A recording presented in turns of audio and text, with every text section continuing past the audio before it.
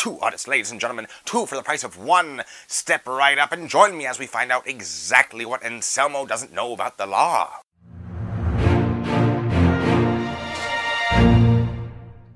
So here's the deal. Recently, Anselmo posted an audit from inside a federal building, and I originally decided not to make a video about it because I just made a video about his trip to Washington, D.C., and I've already discussed the types of things he got wrong in other videos.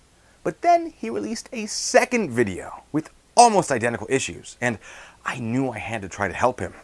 In the first video, Anselmo is in the John F. Kennedy Federal Building in Boston and visits the U.S. Citizens and Immigration Services, an agency that falls under the Department of Homeland Security. Yes, the same Department of Homeland Security that issued that infamous memo of which some of you are no doubt aware.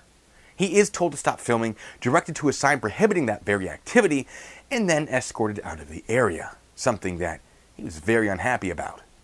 That sign references 41 CFR 102-74-420, which states, "Except where security regulations, rules, orders, or directives apply, or where a federal court order or rule prohibits it, persons entering in or on federal property may take photographs of," and then a whole bunch of things until we get to the end where it says, "buildings, entrances, lobbies, foyers, corridors, or auditoriums for news purposes."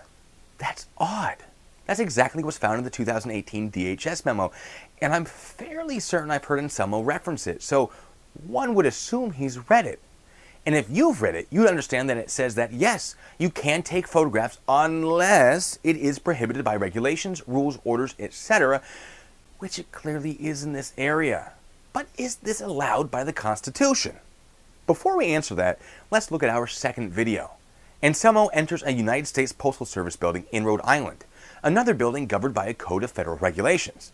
In this case, that would be 39 CFR 232.1. In that code, we find the following.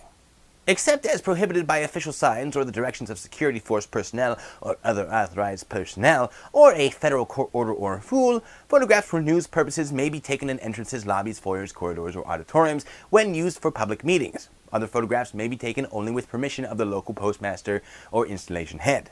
So again, you can film as long as you're filming for news purposes, which Anselmo is, unless of course you're directed not to by authorized personnel. Last time I was in a post office, I asked who that authorized personnel would be, and I was told it could be any employee. In this instance, that employee was the nice man behind the counter, who tells Anselmo that filming is prohibited. But Anselmo isn't fazed. He's got poster 7 on his side, right? If he had read past the first 3 lines in the section about photography, he would know this. We know he can read, thanks to Officer Cardello pointing it out in my video about his incident at the United States Capitol. Now, Anselmo did get lucky with this one, because a man who appeared to be the postmaster came out and said, no, the filming is okay, don't worry about it. Not all postmasters are fine with that, though. Ask before you conduct a First Amendment audit in one. Most of the auditing community is aware of this whole Poster 7 thing by now, so I'm not sure how Anselmo missed the memo. Are these regulations allowed by the Constitution? Anselmo seems to think they aren't, but he's wrong. I've already made videos about this. Neither the post office nor the JFK Federal Building are public forums. They are areas open to the public, but not designated for public expression, which the freedom of press would fall under. Because of this, restrictions on filming can be greater in these buildings than you would find on a traditional public forum, like a street or a sidewalk. I do hope this helps you understand the law surrounding these types of prohibitions, Anselmo, but unfortunately, you did fail both of these audits. You failed the first one because you lacked knowledge regarding public and non-public forums, and you failed the second one because you didn't read all of the relevant parts of Poster 7. You also thought that the post office is funded by taxes, which it isn't. I mean, if I was earning income off of holding tyrants accountable, I'd want to know what I was talking about and be familiar with the proper application of law so that I knew the difference between a bad officer and a good one. But I guess that's just me. Better luck next time, and if you need some study materials, I would be more than happy to provide some. Anyway, until the next time, be good, stay safe. That's a pretty good looking video right there, and that one as well. Just a thought. Might want to check it out. Up to you though.